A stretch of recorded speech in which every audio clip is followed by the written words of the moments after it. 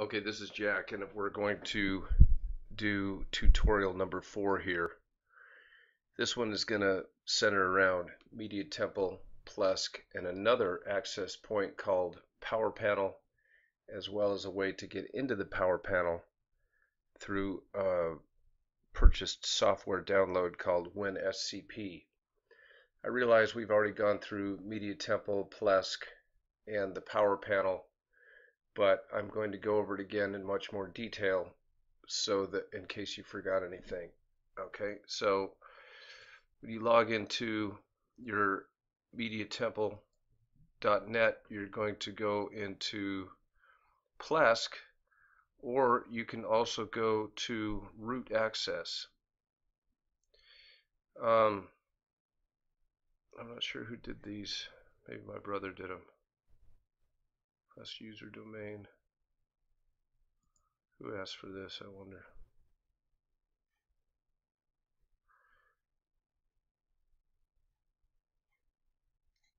Okay, I operated root. I'm going to show you how to do that. Anyway, so let's go over the account center. You can actually look up a lot of different things. You can change your billing here. If you need support, there's a support center where you can punch in questions, ask a bunch of questions. There's a community forum. Open a support request, which you can also do down here, or a support pin. The support pin is generated. Get rid of this damn thing. The support pin is generated if you need to make a phone call. So you would call them at their phone number, which is right here, and with this support pin you would get into your account. Alright, so let's go back to here and first go into the administrative panel and discuss root access developer tools.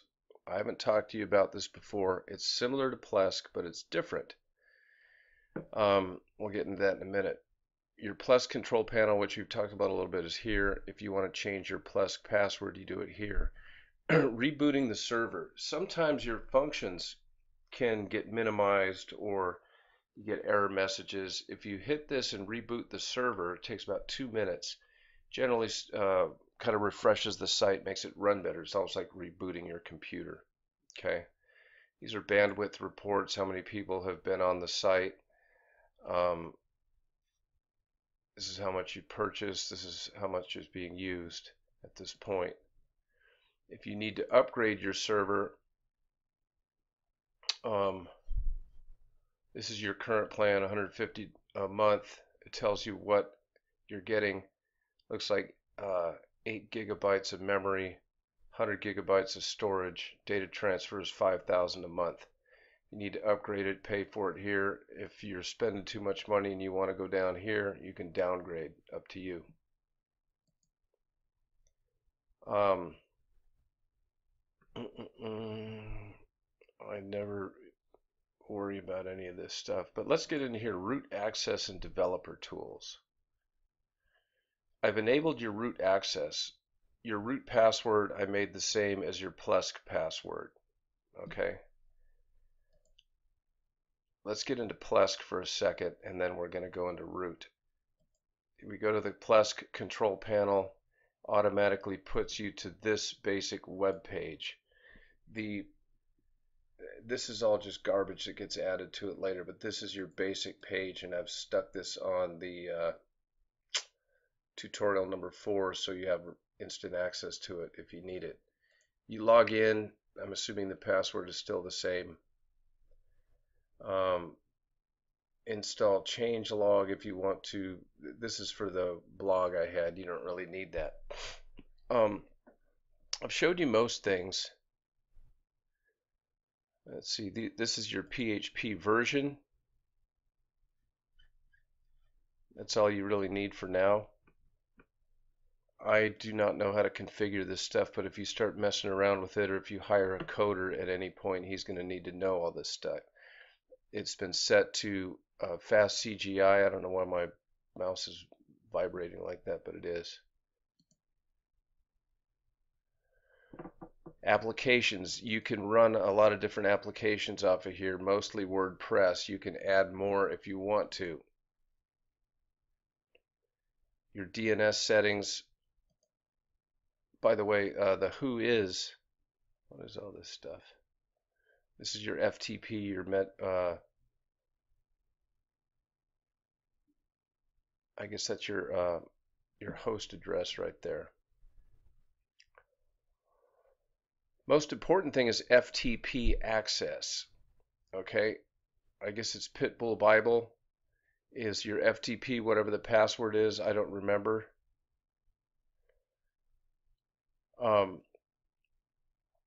But I think it might be your password. I'm not sure. Okay, this is all pretty much garbage, but email addresses is important. You had questions about payments and the very fact that some of the payments are linked back to my thing, administrator at thepitbullbible.com. That is actually now your address. If you want to go into your Microsoft Outlook and you want to start using administrator at thepitbullbible.com, you can activate this and have all of these things go to you. In fact, you could change this whole thing, your PayPal, everything. You could change it to be administrator at thepitbullbible.com. Honestly, I think it's a lot more professional than comcast.net. That makes you look like you're just a guy with an email. But if you're administrator at thepitbullbible.com, I think it's a little more professional, but don't go and change it just yet, because I don't want to have to unmess up everything if something goes wrong. But it was just an idea. But it's this is actually your email now. If you wanted to add, let's say I wanted to go in here, you could also have, you could change your password right there. Email aliases, you could have, I don't know, questions at thepitbullbible.com. You can click OK, and then you will see that this is your main email address, but if somebody sends something to questions at thepitbullbible.com, it will still go to your main address. You know, webmaster, payments, whatever you wanted to do, you could change it to be like that. Okay. The files I've told you before, but it bears repeating. When you click on files, HTTP docs is the only thing I've ever gone into. It's the only thing that matters. These look like all your core files, but for whatever reason, we kind of messed up and we installed everything through the forum directory. Okay, so this is where you're going to be looking for all of the code that my brother did. It will always start with breeding, breeder, bulldog, bulldog this, bulldog that. These are where all these files are. Okay. If you are going to reinstall like vBulletin 4.23, you would reinstall it into HTTP docs. You'd want to do this exact thing. You'd want to install it into HTTP docs, and then you would want to install it again into forum directory. You'd install all this crap again into the forum directory because we messed up the original installation back before you had it. This is just how we did it. It doesn't affect anything. It's just another step to get to everything. Okay. You can invent any new directory you want here. New directory. You can create a file or you can create a directory. Like, for example, I included the Champion Hammer directory into which I placed certain photographs that I used in my blog article regarding Champion Hammer. Okay. If you decide ever to write an article and you wanted to create, you know, on Zebo or whatever, you can create in as many directories as you want and then put files in them. It doesn't affect the way your system runs. I'm going to go over the database a little bit. I know we've gone over it. I'm just going to say it so you have it on recording in case you have any problems. One of the things I suggest you get in the habit of doing is using your backup manager. I would suggest doing it at least once a month.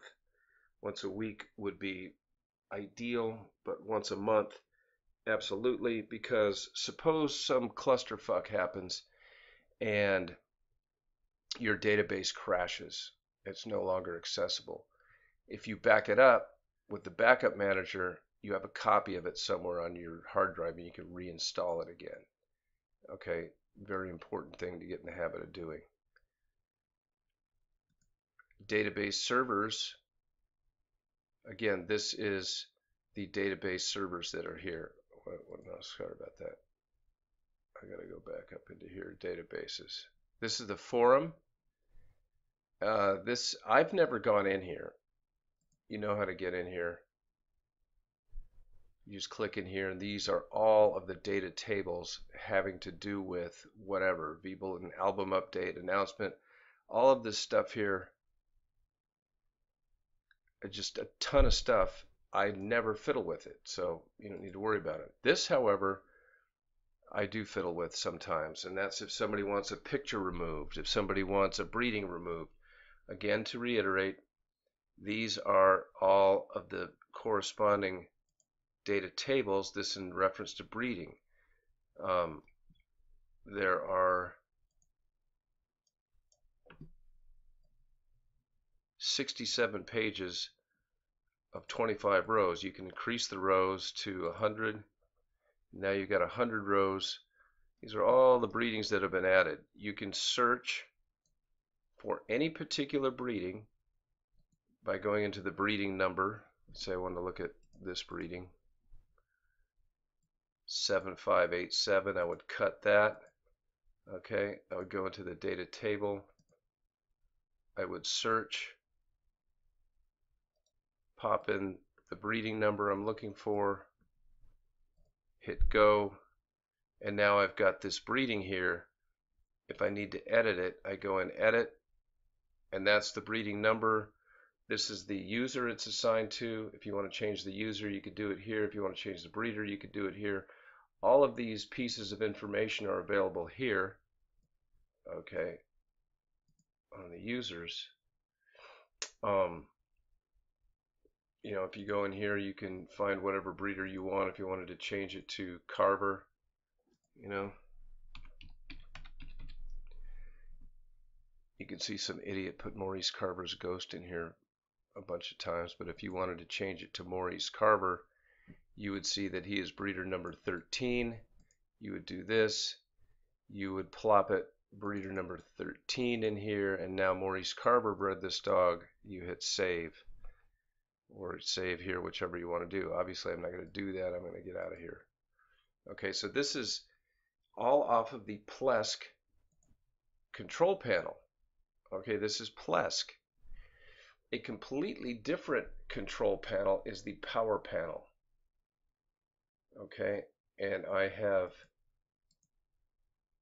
where did I put this? Tutorial number 4. This is the tutorial I'm making on this thing. I've put the power panel address here. You notice it's almost the same as Plesk, except Plesk is 8443, power panel 4643. Your username for Plesk is admin. Your username for the power panel is going to be root. Plesk is a more user-friendly situation. The power panel is similar. What did I just do? The power panel, what is this? This is, it keeps going into here. Maybe I gotta log out. I don't know.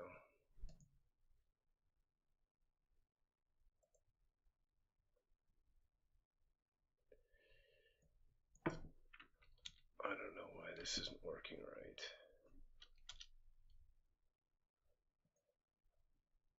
Yeah, there we go. The power panel, I put in your same password. The power panel is a more, it's a less user-friendly, more computer geek oriented set of tools. I don't know what most of this stuff does. I've never used it. If you, I mean, you can configure firewall preferences, all kinds of crap here. My brother goes into this stuff a lot. I don't. If you need to go in here, you would go into manage files. Don't ask me why it's situated this way, but it just is. The next thing you would click is var.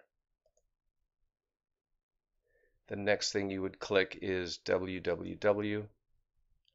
the next thing you click is vhosts.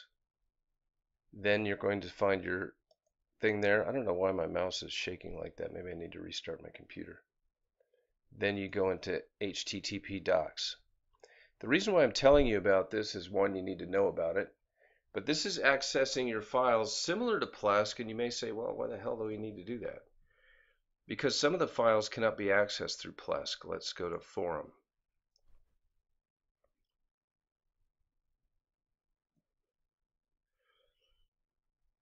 If you look, PSALCN is the user permission. That's the group assigned to this. These are the permissions. Anything you can do in Plesk, you can do in root, but it's not the reverse. There are some things you can do in root that you cannot do in Plesk. For example, some of these are assigned to root. A lot of what my brother has done, he has done through the root directory. So if you try to adjust a file through Plesk, you can't do it. You're going to have to go to root and click here to make any edits. Okay? Not that you'd want to do it, but if you ever get a coder and you want to redo some of this gobbledygook, you would have to go through the root power panel. Okay? Permissions, if you remember, let's see, there were problems with the pictures. I'll show you what the problems were. The dogs and the breeds. These are housing all of the photographs for breedings and all of the photographs for dogs. You can see this through Plesk, but you have to edit a lot of this through the root panel, the root directory. These are the permissions we change. You can click on this and change them. You know, when we clicked on them, let's see, actions, what is this?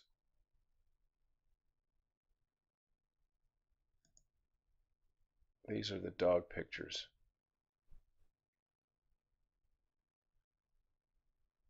There's a lot of pictures in here. That's what's taking it so long.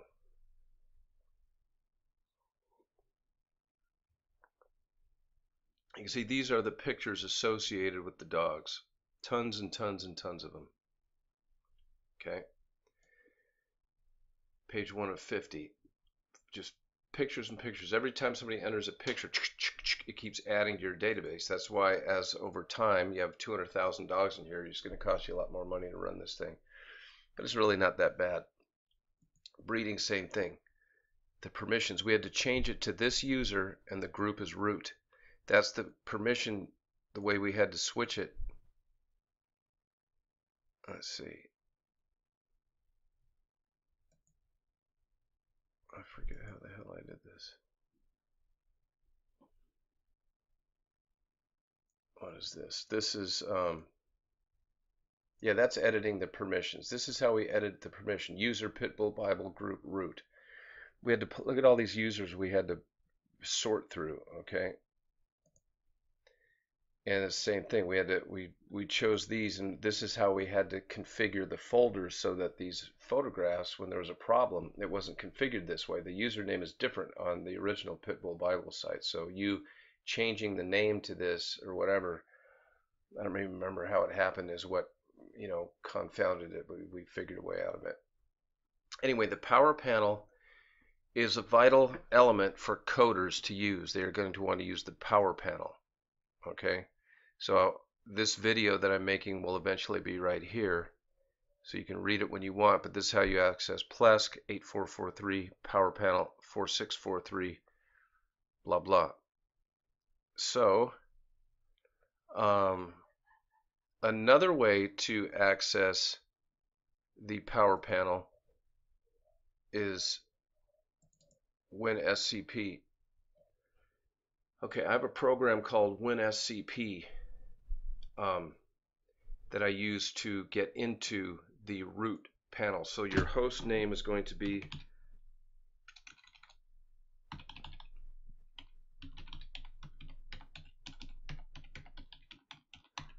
.com. Username is root. And the password is your Plesk password, which I put in here. So you log in, okay? Yes. And then you can get in to the root directory like this. These are all of my files. So let's say, let's concentrate on this. You would want to go up. You would want to, what do we do? Again, go to var, go to www, vhosts, the Pitbull Bible, HTTP docs. Suppose you wanted to pop in, let's say, you wanted to upload vBulletin. You would basically, if that was the file, you would just go like this. You would right click, upload. Okay, and then you would upload your whole vBulletin thing in there. And then you would again do it in forums. Right click, upload. Don't do that for a while because I still want to show you some things on the site, and I don't want you to shut it down because it can cause problems. I may do a whole tutorial on that and show you how to do it. But this WinSCP, the function of root, the power panel, is for coder type things. The function of Plesk are basic file uploads. You want to upload pictures, you want to do this, you want to do that. The root, you can do some computer coding in it. And WinSCP gives you a different access to root than the power panel. And it also is a free FTP client, so it uploads much faster. If you try to go in to root, okay, and do your uploads, it's a little slower. It's more for one file uploads, 2 or 3 file uploads. If you're going to be reconfiguring your whole database, you're going to want to use WinSCP, and I'll provide a link to that for you in the tutorial. Okay, so let's go back to Plesk. We click here, bam, we come into Plesk. And let's look at, what did I want to look at? Tools and settings.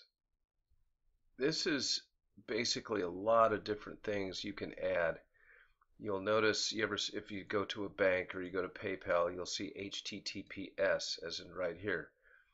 These are security certificates. If you ever get a web coder and you want to make some private areas or whatnot, you could generate SSL certificates here. Web application firewall. This is kind of similar to some of the things Plesk can do, but it's in a much more user-friendly presentation, yet it is not quite as powerful ultimately. Firewalls, let's see what else. Summary reports you can check out, let me see, is this the right one? Nah. Traffic usage by domain, server statistics setting. You can install antivirus in your mail, spam filters. You can do a lot of different things here. Obviously, we don't have time to do every single thing. Application vault. This is just showing you the number of installed applications. You can get a lot of things in here. Pinterest, Google Plus. You can install many different applications through here. Let's see what else. Updates and upgrades. I typically hate upgrading because there's always a chance something won't work. That's why I'm saying don't upgrade the site till I'm done with it, because then you'll, it just might slow some things down. That's pretty much it as far as Plesk goes. You can kind of hunt around here and look around your statistics. It's showing your web usage is mostly by web. Just a little bit of email is coming in and out of this site. The databases are using this much. Logging errors, logging this, logging that. So far your traffic is, looks like 27,000 megabytes a month, and you have an unlimited policy. And what else did I show you? There was something else here.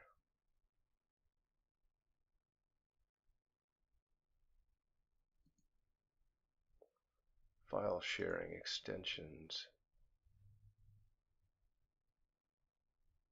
Maybe it's in tools and settings. I'm sorry to There's a site migration. Backup, man, there we go. Tools and resources. This will tell you your IP address. Mass email messages. You can already do that through admin CP, but migration and transfer manager, if you ever want to transfer it, you would use through this. It's a pain in the butt, which is why we paid to do it.